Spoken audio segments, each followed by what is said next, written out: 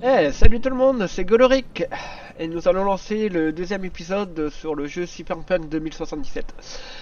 Pour info, sur le démarrage, nous allons lancer le petit scénario du côté de la corpo. On s'est fait destituer, enfin bref, on s'est fait licencier. On a été on a fait quelques missions, on a été au Charcudoc, on a été amélioré. Donc des nouvelles optiques et un nouveau système au niveau de la main pour pouvoir voir les munitions qu'on a sur l'arme. Tout ça au viseur. Il est garé tout près d'ici, à côté de Gramsci Burgers. Donc voilà quoi, continuons la suite. Je vais aller faire mon numéro. On va voir là que ça nous mène. Qu'est-ce que... Tu les mates? Dis, V, j'ai une affaire délicate. C'est pour ça que c'est toi que j'appelle. Le nombre d'attaques de cyberpsycho en ville est en pleine augmentation. Je t'apprends sûrement rien, mais c'est un problème important pour moi. Pour différentes raisons. Il y a des gens qui disent que la cyberpsychose peut se soigner.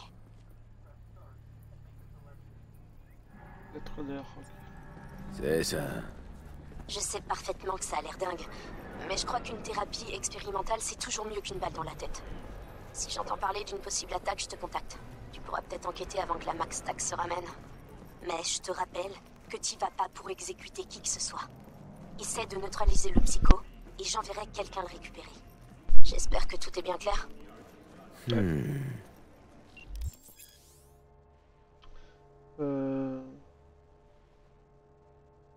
Ouais, bon, voilà quoi. Petite mission secondaire qu'on va rencontrer au fur et à mesure.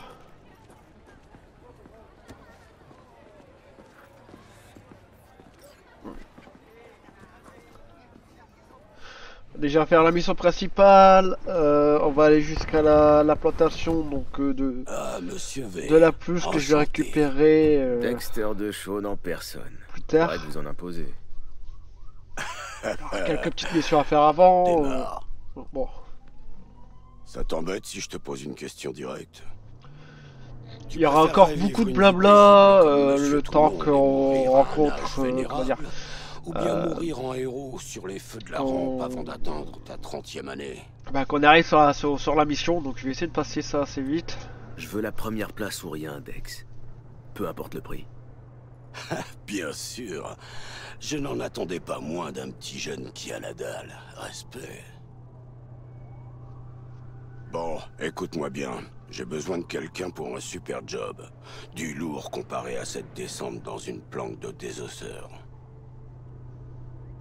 Je vous écoute. C'est quoi ce boulot?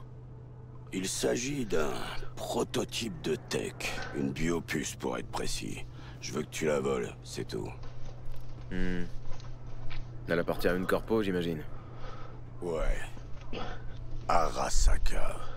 Mais ça ne sera pas un problème. Les corpos méritent pas de traitement de faveur. Merde, tu plaisantes pas. Je sens que ça pourrait être le début d'une belle amitié basée sur un paquet d'édits. Vous y avez réfléchi? Vous avez un plan? Deux choses. Primo, une petite embrouille avec les gars du Maelstrom. Il faudrait régler ça, fissa. Secondo, un rendez-vous. Rien de sorcier. La cliente est nerveuse. Elle veut négocier avec quelqu'un de l'équipe. C'est quoi l'embrouille à résoudre avec le Maelstrom? Vous êtes en froid?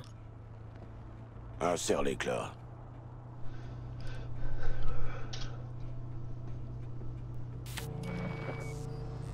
C'est un bon vieux classique. Un psychogang a attaqué un convoi de Militech il y a 2 semaines et s'est barré avec le matos. La corpo ne sait même pas que le Maelstrom est impliqué. Le truc, c'est que ce convoi transportait le Flathead, un petit robot de combat, un prototype. Et moi, j'ai besoin de ce petit bijou d'équipement militaire. Parce que si on récupère pas ce robot, on peut dire adieu à la puce d'Arasaka.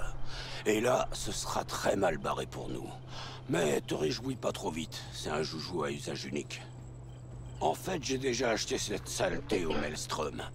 Le truc, c'est que c'est un gars qui s'appelait Brick qui me l'a vendu. Je dis s'appelait parce que Brick était leur chef.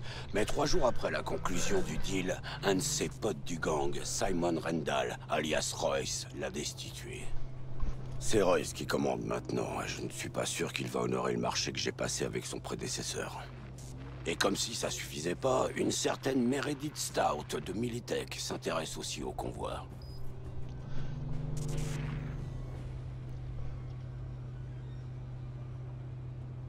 L'agent Corpo, à quoi il joue?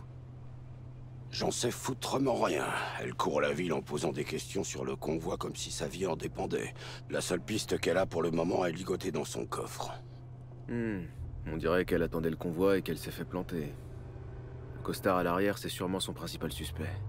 Comme elle a rien tiré de lui et qu'elle a pas de preuves, elle le garde au cas où. Mais elle doit retrouver le matos avant que ses patrons soient... Bien sûr, par rapport au scénario qu'on a pris au démarrage, Monsieur cette V, phrase-là, sacré pouvoir de déduction. voilà, je ne Évidemment, l'aurais pas je te laisse eu, j'aurais eu exploiter ces infos automatiquement comme tu l'entends, bien des, de bah, préférence. des phrases Et différentes. pour Ça ça, il aussi, va ça a te son falloir avantage. le dossier de cette morue. Vu que je faisais partie de la corpo, je connais un petit peu, le personnage connaît un tout petit La peu cliente, qu'est-ce qu'elle veut? des informations Pourquoi ce extrêmement rendez-vous? délicates. Elle s'appelle Evelyn Parker. J'ai eu du mal à retracer ses antécédents. J'ai fait mener une enquête sur elle. Ok, et? Des frangins de Pacifica m'ont contacté. Ils m'ont dit d'arrêter de chercher et c'en est resté là. En tout cas, notre chère cliente veut rencontrer quelqu'un qui est prêt à se mouiller. Quelqu'un qui sera là du début à la fin. Je ne serai pas sur place. T-Bug ne fait pas dans le social. Quant à Jackie, ses points forts résident ailleurs, si tu vois ce que je veux dire. Alors on dirait qu'il ne reste plus que toi. Je crois que j'ai tout ce qu'il me faut. Je vais me mettre au boulot. Magnifique, je vais arranger le rendez-vous avec Miss Parker au Leadsies. Mais pour ce qui est du Flathead, je te laisse gérer.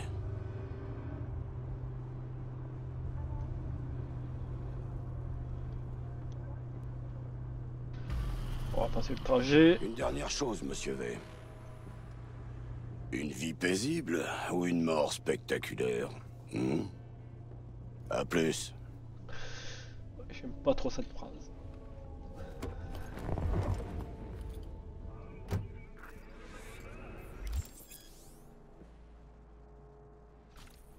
Ouais, bon à partir de là, donc comme marqué, donc je récupère de la réputation en faisant des missions, Jack, donc j'ai parlé à faut Dex. pas hésiter. Gordito, c'est un gros poisson, hein. Au propre comme au figuré. Il a dit qu'il voulait être sûr qu'on était fiable. Mais j'ai plutôt l'impression qu'il nous balance entre le Maelstrom et Militech. Il y a ce robot de combat, un prototype militaire que le Maelstrom a tiré. Dex leur a racheté. Mais il y a eu un changement à la tête du gang avant qu'il puisse le Personne qui avait une récupérer. caisse ici. Ouais, j'en ai entendu parler. Royce contre Brick. Un méchant coup d'état. Ouais, c'est ça. Dex veut qu'on parle à Royce. Il m'a aussi filé le Ou non, numéro d'un c'était- agent de Militech, mais... je sais pas trop si elle sera vraiment utile. Shingon. Et il y a un autre truc. Faut que je rencontre la cliente qui a mis le job sur la table. Evelyn Parker. Toi? Et Dex, il va Un faire quoi? nouveau joujou. Et un nouveau viseur, ça c'est bien ça. Balader en limo en draguant des filles par holo? Parker veut voir quelqu'un qui... Alors... nouveau flingue... Ah, ok, ouais, je n'ai pas le niveau pour. Bon, c'est pas trop grave. Je le mettrai plus tard. Les buffs peuvent ricocher, donc ça peut être intéressant. Ouais, je l'ai aussi sur l'autre arme. J'avais un viseur, donc je vais le mettre automatiquement dessus. Bien sûr, les viseurs, on peut les enlever comme on peut les remettre.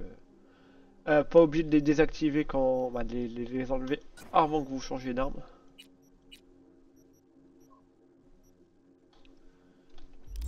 Il sera sur le terrain.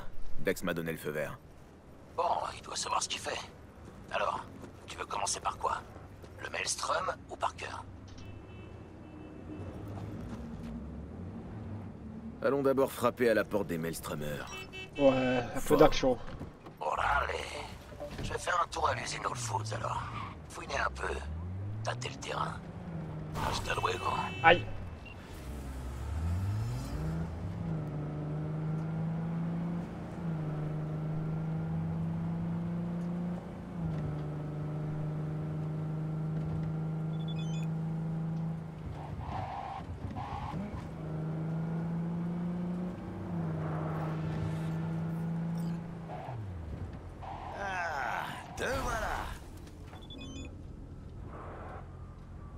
Ah non, c'est F.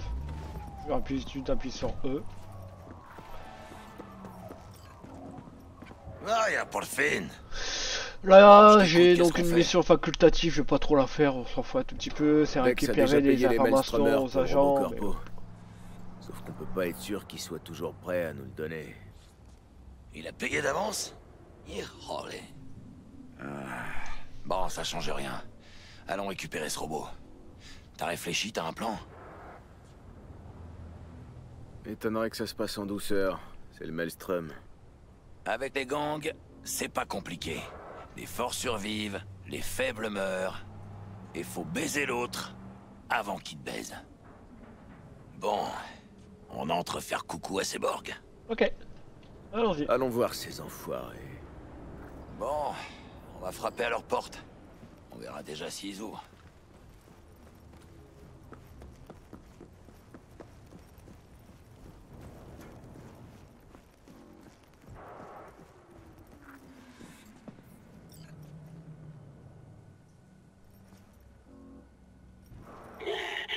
Je vous connais pas. On vient parler à Royce. De la part de Dex.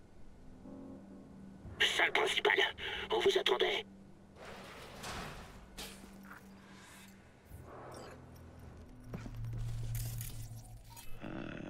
Charmant comme endroit. Manque juste quelques plantes. Bon, je peux déjà le pirater, donc ça c'est bien.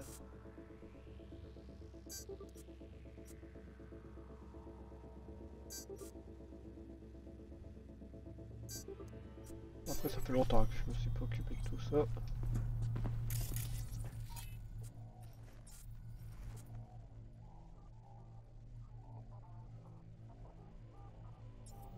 Secondes. Eh ben, ils ont l'air bien préparés. Première fois que je vois une sécurité pareille dans une usine de bouffe. Ouais, sûrement le matos du convoi qu'ils ont volé. Ils ont dû se jeter dessus comme des vers sur une charogne. Donc j'ai pas assez de points pour ça.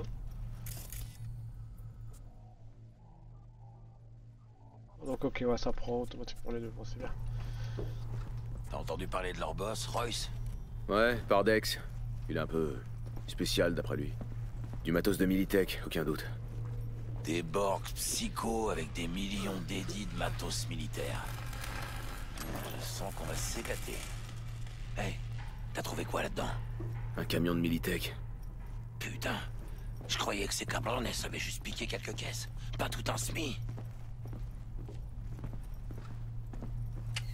Muchas minas, ese.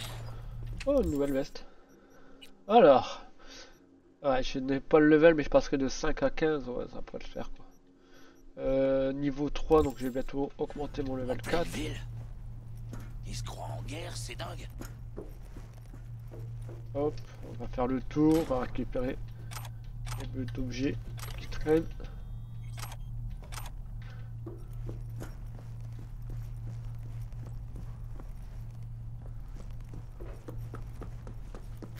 J'ai un mauvais pressentiment, Jack. Une mine antipersonnelle à projection de shrapnel directionnel. Mes préférés. Tout en finesse.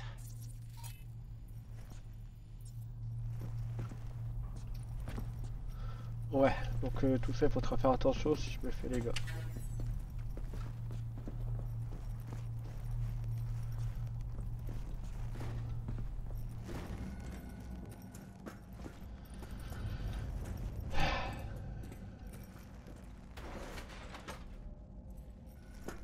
On va peut-être sauvegarder un tout petit peu. Hop.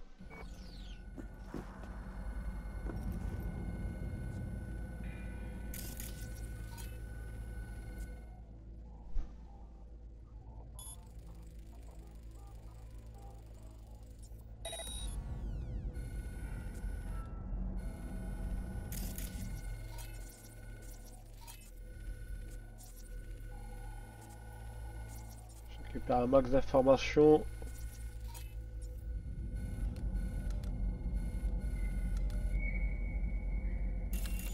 Sur caméra, ok.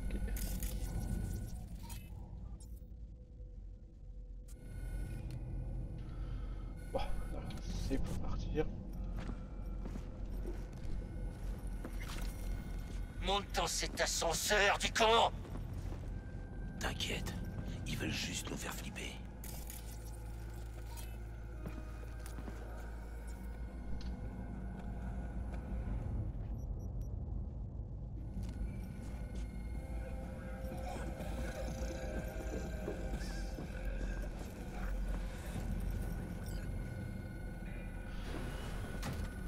Attends, V, j'arrive. Ah, Mike-toi. Là, je prends mon temps. Reste coolos, V. On est chez eux, l'oublie pas. Bon, vous voulez quoi? Vous avez un robot. Un modèle MT-0D12. Un flathead. Et alors? Qu'est-ce que ça peut te foutre? Le type que je représente a payé Brick pour l'avoir. Je passe juste pour la livraison. Je parlerai à Royce directement s'il faut. Mais non, c'est avec moi que tu vas parler. Je m'appelle Dom Dom. Le canapé, posez vos culs.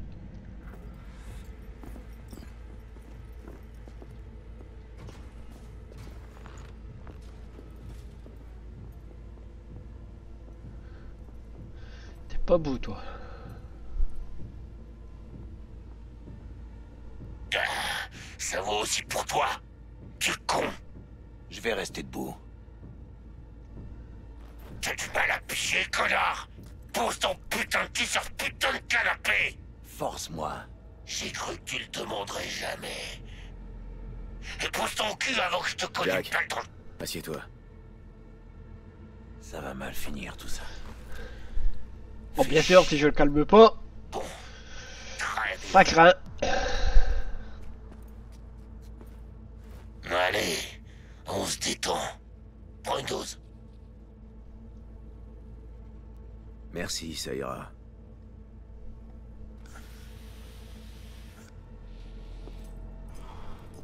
La drogue, c'est mal. La princesse veut garder l'esprit clair. Très bien.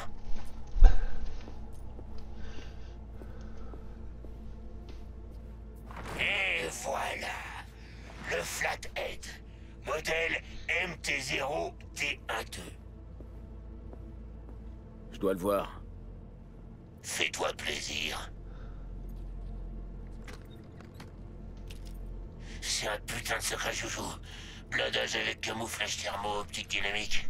Immersion cognitive totale avec contrôleur Raven. Prototype d'actionneur amélioré, réalisé en alliage de titane, vanadium, Kevlar. Et regardez ça. Liaison intégrée complète. Alors quand l'araignée se mettra à escalader un mur, à suspendre au plafond. C'est la gerbe assurée. Alors vous en dites quoi?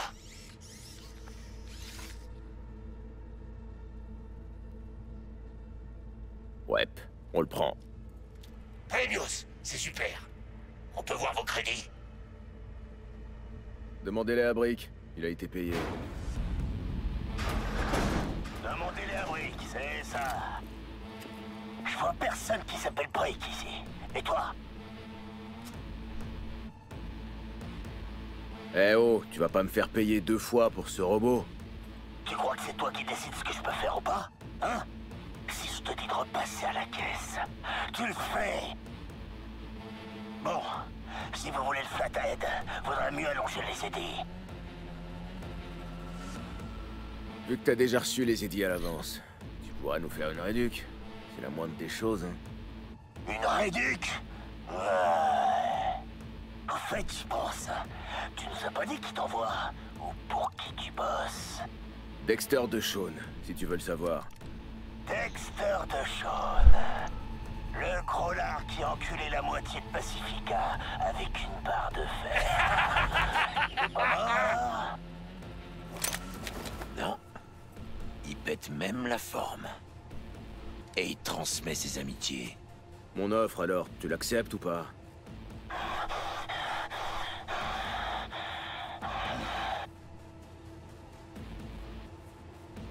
Ah, et puis merde. Ramenez-vous, fils de pute! C'est parti! Je comprends mieux maintenant! Muerte, cabrón! Sale trompe! Oh, j'adore cette arme. J'arrive dans une seconde.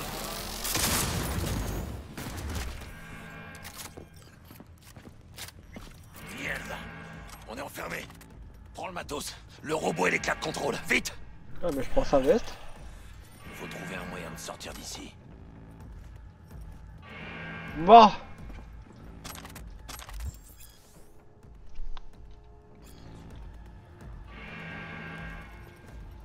C'est bon, j'ai tout. Le robot et le contrôleur. Alors on se casse. Vaut mieux pas traîner. On regarde ça pour des objets. Allez, on dégage d'ici. J'ai besoin de prendre l'air. Eh oh, voilà pas hein. Ah, un petit objet joli. On va regarder ce que j'ai récupéré. Une petite veste. Oh, 22 en bois d'armure. 5% de réduction de temps de recharge du piratage rapide. Voilà, très intéressant. Elle est un peu violette. Hein, mais c'est pas trop grave. Donc là, une deuxième épique. Par contre, les deux logos là, je crois que c'est pour améliorer après. Je pourrais remettre des améliorations dessus. Ah bah vous regardera. Ah non, oui, j'ai vu. Réduit la consommation d'endurance, corps à corps. Ok, c'est les deux points là en dessous.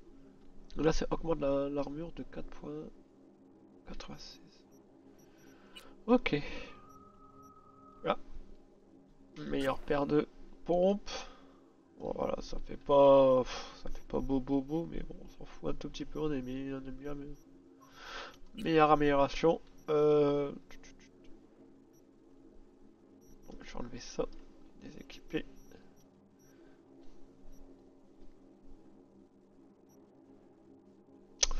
Je vais mettre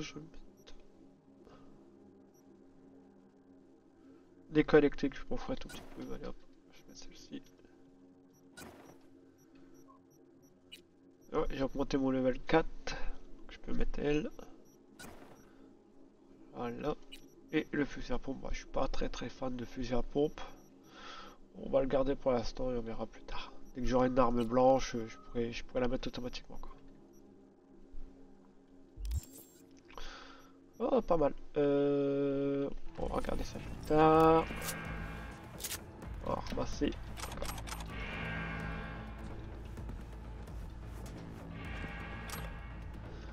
Un peu de santé en plus. 21 balles, donc ça c'est très intéressant.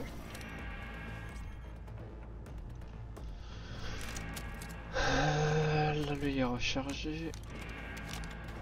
Ah, j'ai pas regardé. Oh, viseur, ok. C'est sympa.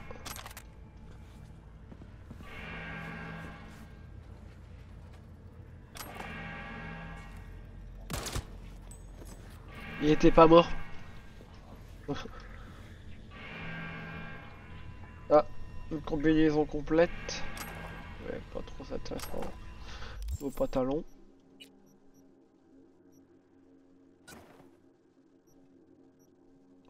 Ah si, ok, ouais, il le met en dessous, ok, comme un maillot aussi, ça c'est assez intéressant. Pantalon. Pour sortir de là, donc une meilleure armure, donc c'est quand même pas mal. J'ai pas de grenade. J'en avais, me semble, quand j'avais pris comment dire, le scénario Enfant des rues. Y'a pas d'autres objets là? Non.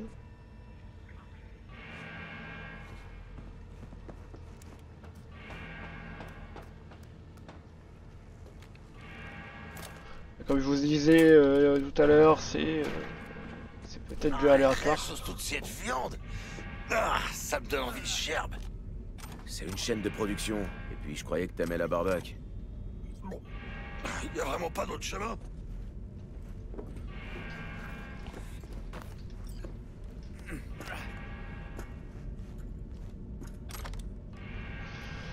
Quand j'avais refait mon petit test juste avant, j'étais arrivé avant cette mission. Il avance, on y va. Donc je sais pas du tout qu'est-ce qui va se passer après.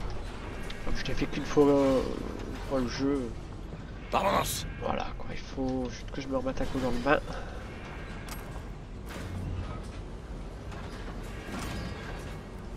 je peux récupérer.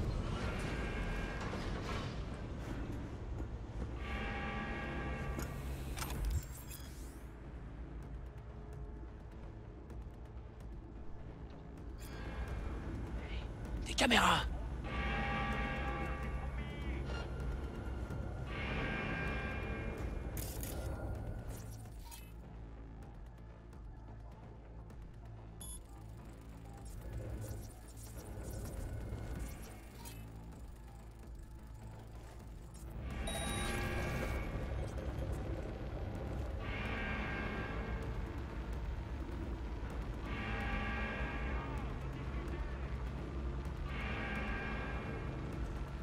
Allez, c'est parti, mesdames et messieurs, Jackie Wells.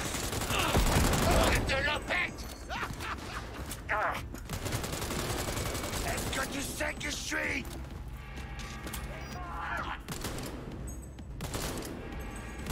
Ok.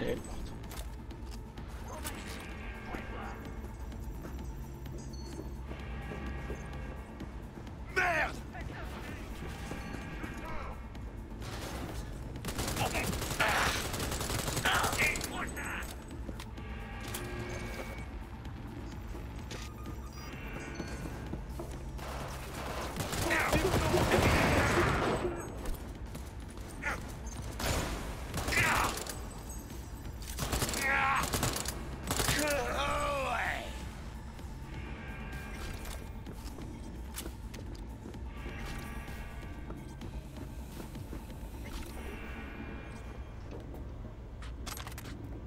On récupère tous les armes, comme ça je pourrais démanteler plus tard.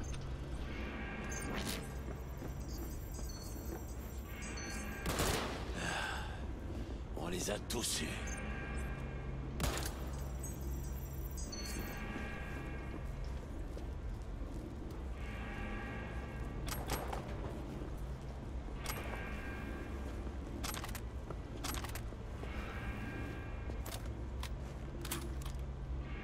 On va regarder là.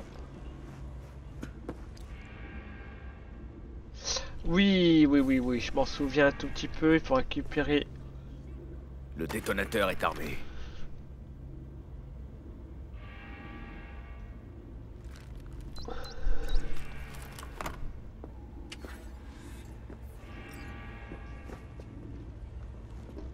Pour retrouver la carte. Je sais plus où qu'elle est.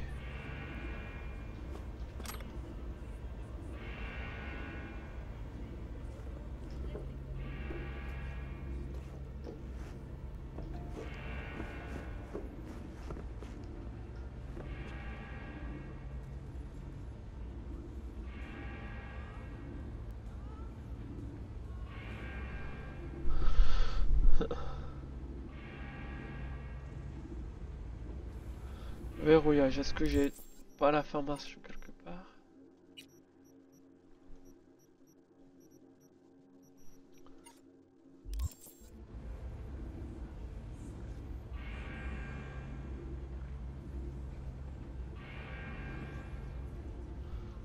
Non, je peux peut-être la récupérer.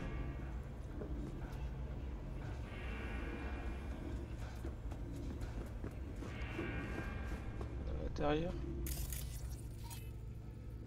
Non, je peux rien prendre. Ah. Voilà, c'était tout simple. Putain, ça m'a paru une éternité. J'ai comme l'impression qu'on t'a sauvé la peau. Je crois que tu nous dois un service, hombre. Le détonateur, Eh c'est oh, ce détonateur-là doucement, d'accord? que j'ai désactivé. Je vous revaudrai ça, mais là, j'ai autre chose à foutre. Si jamais on se recroise, vous pourrez compter sur moi.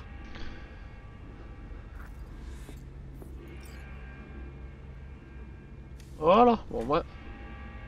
T'es sûr que tu vas t'en sortir? Ouais, mais c'est chez moi, ici. Alors t'inquiète pas pour moi. Voilà. Bon, ça touche peu. Il a dit que c'est chez lui, mais j'ai récupéré tout son bazar et tué tous ses amis. C'est pseudo à lui. Attention.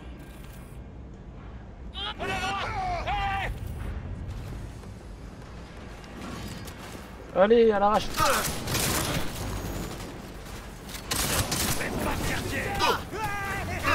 Ah, ça passe pas. On va pas se laisser faire. Chinga la madre! Il se planque. Trouvez-le. Je passe. Concentre-toi! On va les avoir! Mais on y est presque. Ah ouais, bah ça passe pas. Bon, je suis pas trop doué à attaquer à l'arrache comme ça. Hop, on n'est pas de contrôle. Je préfère rester furtif en règle générale. Surtout que l'arme, je crois que c'est à cause de ça que, que j'ai explosé un tout petit peu ma tête. Bon, on va refaire et on reverra.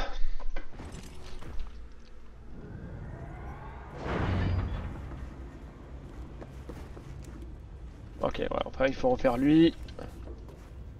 Le détonateur est armé. Allez hop.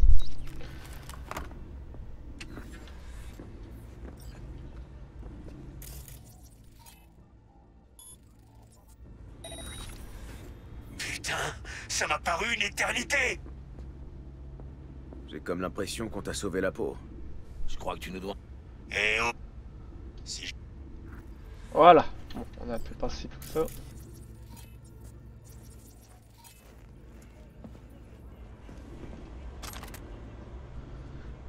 Ok, hop.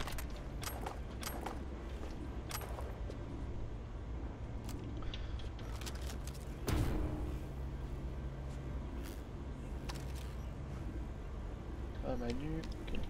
4, 5. Tout doucement, mais... Tout doucement. Ils savent qu'on est là. Eh, vous voulez que je crève? C'est fini pour toi.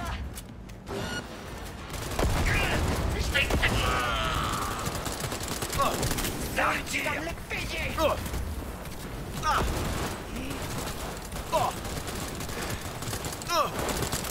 Je suis à sec, faut que je charge!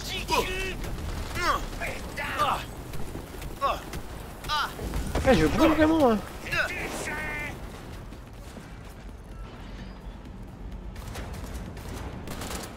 C'est ça, cache-toi. Je me trouve, cabrones! Je suis blessé. Je suis blessé. Je change de munitions.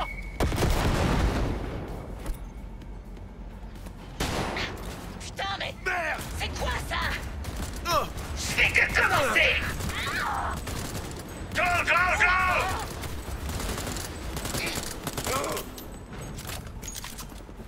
Ça va péter!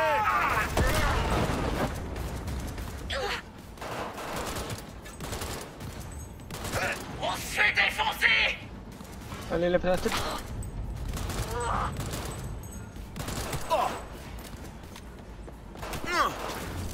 On arrête de jouer!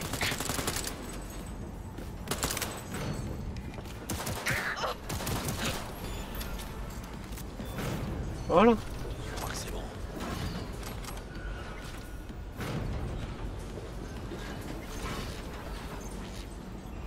Voilà, les caméras, ok.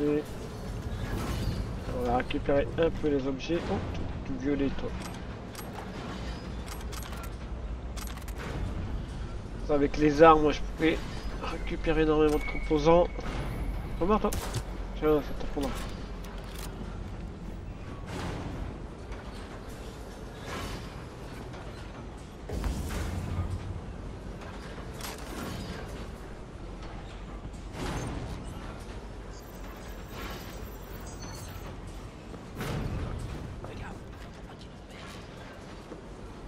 Depuis tout à l'heure, on tire dans le tas, il faut pas qu'il nous repère.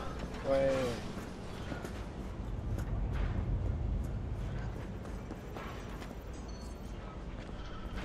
Ouais, il me semble comme qu'il y avait des emplacements cachés, oh, tant pis, je vais pas les faire. Garde ton calme. Ils vont nous voir.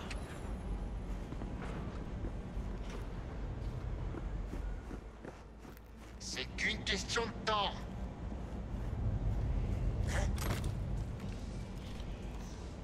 Hey, fais gaffe, il y a des cams.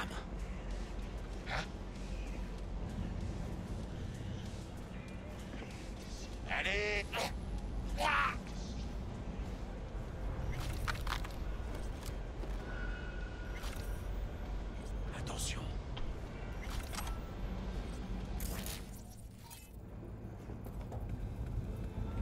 te chercher, petite merde.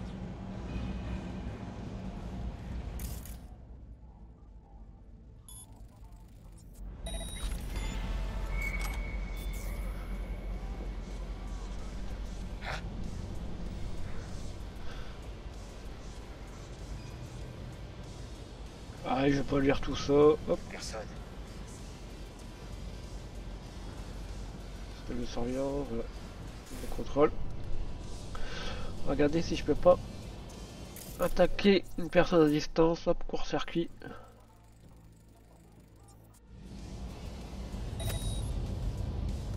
Un peu de dégâts, c'est déjà mieux que là.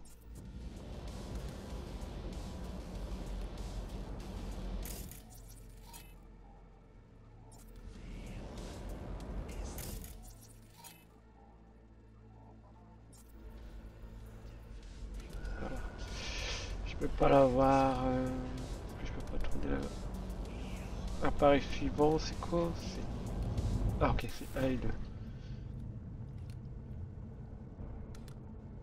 Il suffit qu'on voit qu'il y a un truc explosif, peut-être tuer 2-3 gars.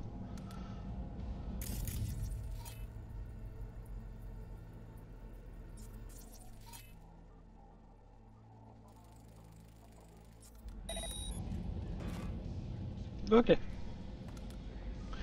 Oh, on va aller dans le tas, hein. Allez,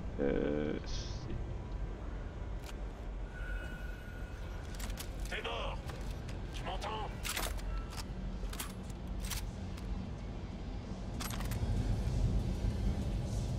Tout doucement.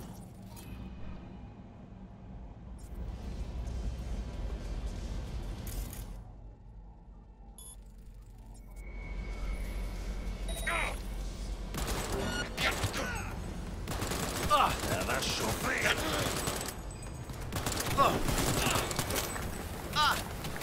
Cerclez-le. Je pars sur le côté. Me lâchez pas. Quand on me cherche, on me trouve, Carlos.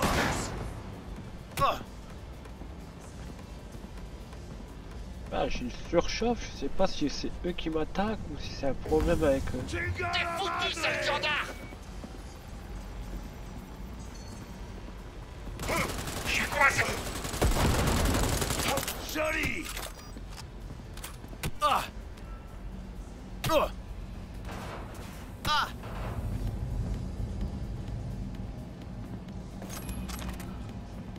Eh, vous voulez que je crève, c'est ça? Merde. C'est mort.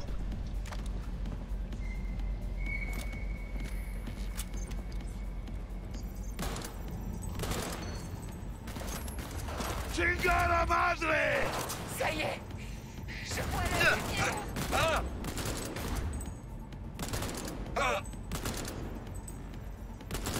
Achevez-le. Le circuit sans fauter. Merde.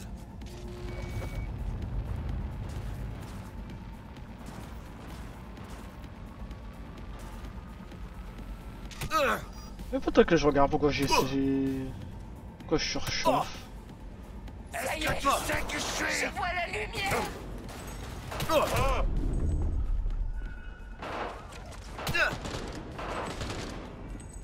Chingada madre. Sale patraque. Encore une surchauffe.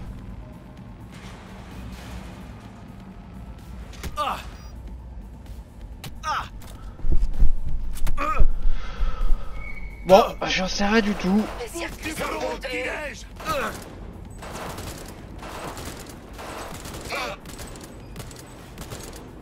Merde. Allez.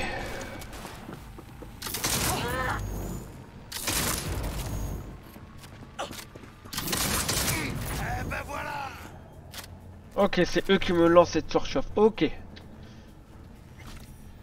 Bon, j'espère que je pourrai le désactiver plus tard.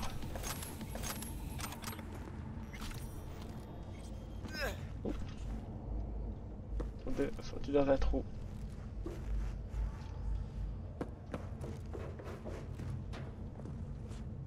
Oh, une borne arcade.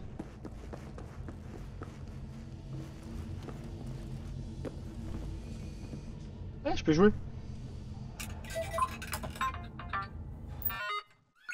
Ah, sérieux?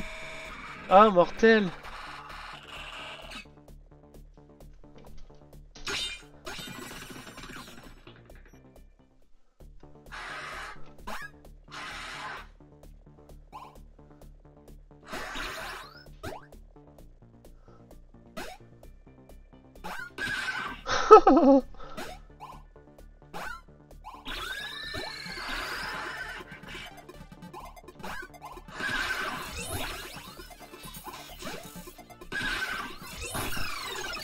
Ah, je me suis cassé une jambe.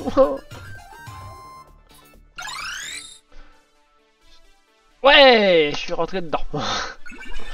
Bon, allez hop, quitter. Ah, c'est marrant qu'il y ait des mini-jeux comme ça, c'est bien, ça serait bien de les faire plus tard. Moi j'ai tout pris. On va regarder ce qu'il y a là. Ouais. Les munitions.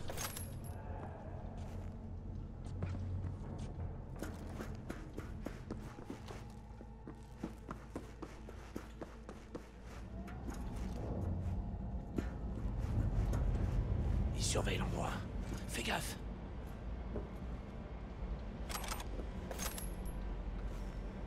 Bon, on va regarder si j'ai pas récupéré des choses intéressantes. Donc, nouveau. Donc, ah, je peux mettre celui-là. Donc, vous avez vu, donc j'ai bien une armure épique qui est moins puissante qu'une armure classique. Donc, voilà, faire attention. C'est à ça.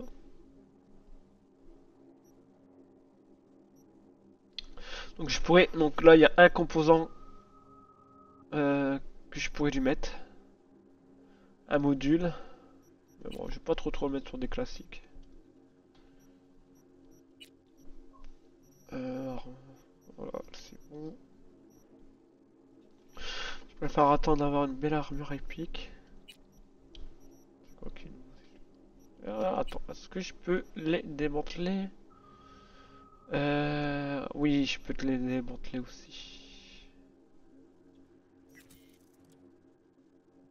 Oh, oui, peut-être quand même pas mal de composants. Allez, on va tout démanteler. Parce que j'ai un nombre limité d'objets sur moi, donc comme beaucoup des jeux comme ça.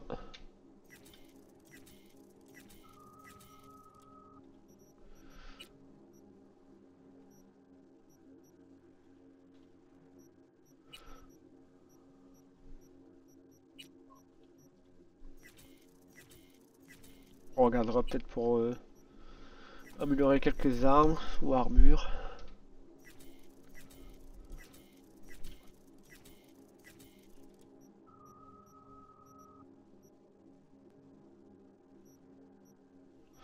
Voilà, et niveau armes, je sais quoi. Fusil à pompe là, ça sera réservé pour lui. Ouh, 101. Ok. On va essayer de le mettre. Et on verra par la suite. Donc là, fusil à pompe, je vais le changer. Je suis pas fan du tout de fusil à pompe. Il n'y a rien d'autre.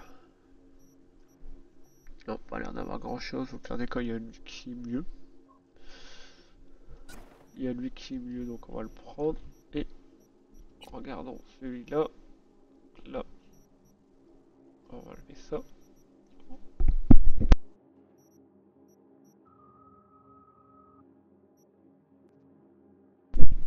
103.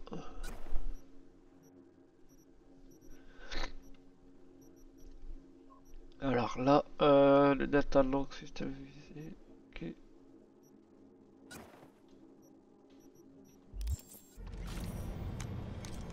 Garde ton calme, ou ils vont nous voir.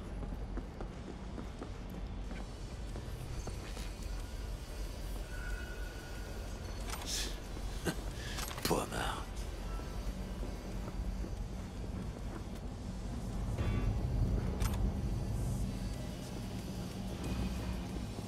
Bon, allez. Hey, des caméras.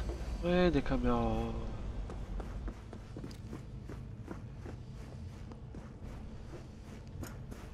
Bon, j'ai peut-être loupé des objets, c'est pas très grave. Fais, ils vont te voir.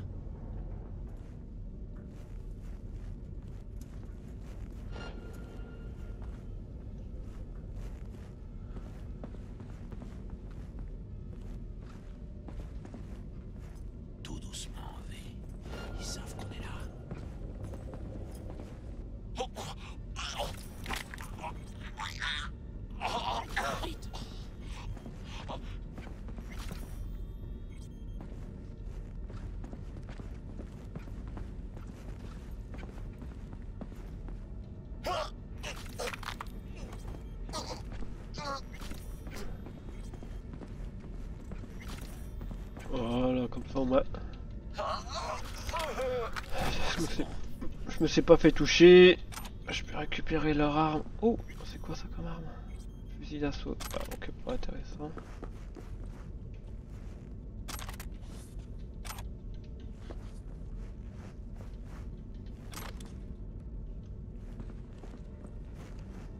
Lui. Hop. Quand même des munitions. Voilà, au moins. Ça c'est bon. Ah, quelques munitions encore en plus.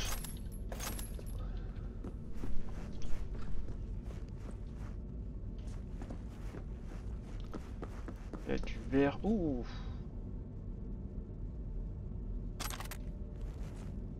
On va regarder. C'est quoi comme arme ça? Ah, je pourrais pas la mettre. Attention.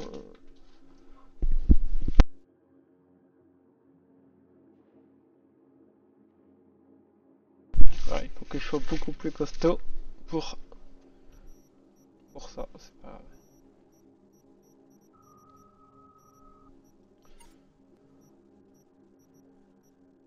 Bon. Est-ce que si je mets un point là, est-ce que ça va augmenter ma constitution? On va regarder ça tout de suite. Réduit les dégâts de chute. Ça peut être intéressant. Non, ça augmente pas ma constitution.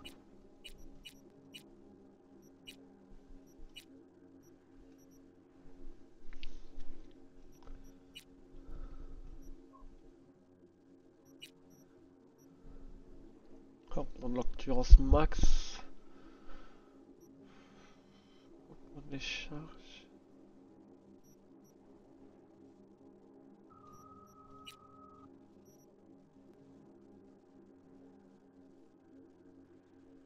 Bon, on va prendre ça.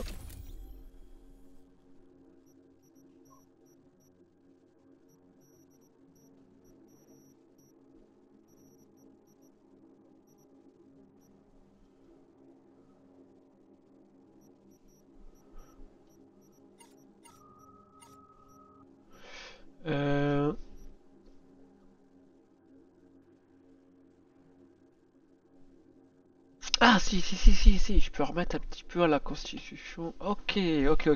Acheter maintenant. Si je le réinitialise, ça me coûte 2400. Oh, 5600. Ok, bon, j'ai bien augmenté niveau argent.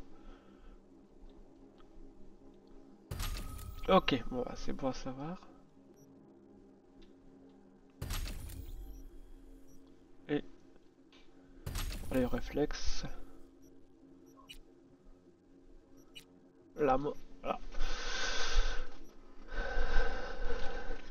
Ouais, on verra ça plus tard. Allez. On va essayer d'avancer, de finir la petite mission.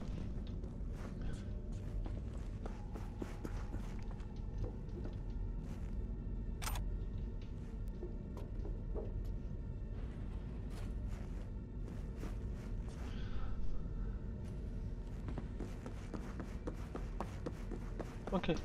Allez, V, on dégage d'ici. Oh, vas-y, on y va. Je te suis.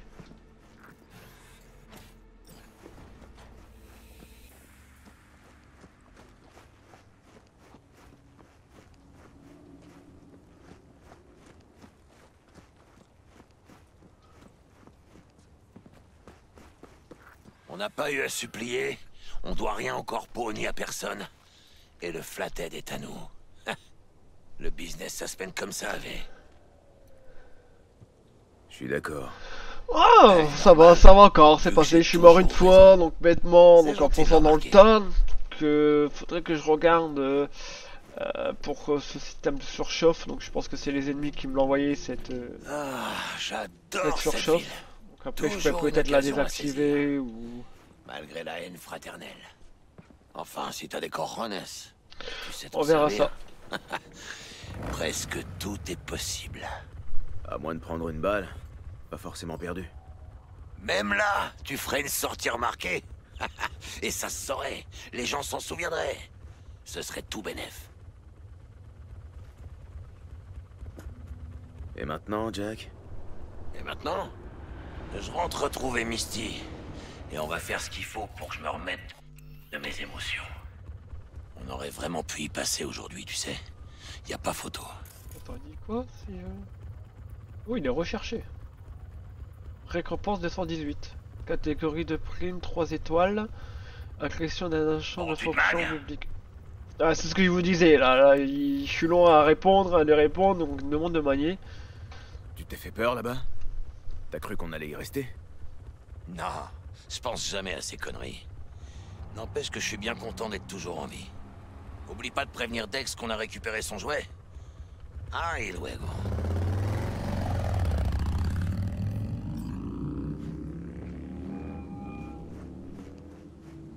Comment ça se présente, monsieur V? J'ai le robot. Ça s'est bien passé? Tu n'as pas eu d'ennui? Et avec Militech, ça a donné quoi? Pas d'ennui? Bien sûr que si, vu que Royce s'en foutait complet de votre accord avec Brick. Comment tu l'as amadoué alors? Tu t'es servi de la corpo? J'ai réglé ça sans le soutien de Militech. Je voulais pas prendre de risques. Alors comment tu as convaincu Royce de te lâcher le Flathead? À la manière forte, y a que ça qui marche à tous les coups. Tu as du cran, monsieur V. Et ce rendez-vous avec Evelyn Parker? C'est toujours au programme. Si tu veux avoir une chance d'arriver à voler la puce, tu dois la rencontrer. Parker t'attendra au Lidziz. Je te souhaite bonne chance. Je peux traverser, oui, je peux traverser. C'est ça que je veux. Voilà, on va essayer de vendre ce que j'ai récupéré. Camelot, les bijoux, patati patata, 36 $. L'arnaque. Ça, si je veux le vendre, ah, 60, ouais, ça vaut rien du tout en fait. Donc je vais commencer à tout démanteler. Je fais ça hors caméra, donc on a quand même bien avancé. J'ai une demande sur un temps. C'est pas grave. On verra ça sur le prochain épisode. Donc merci de m'avoir suivi et je vous dis à plus tard pour le prochain épisode. Ciao ciao.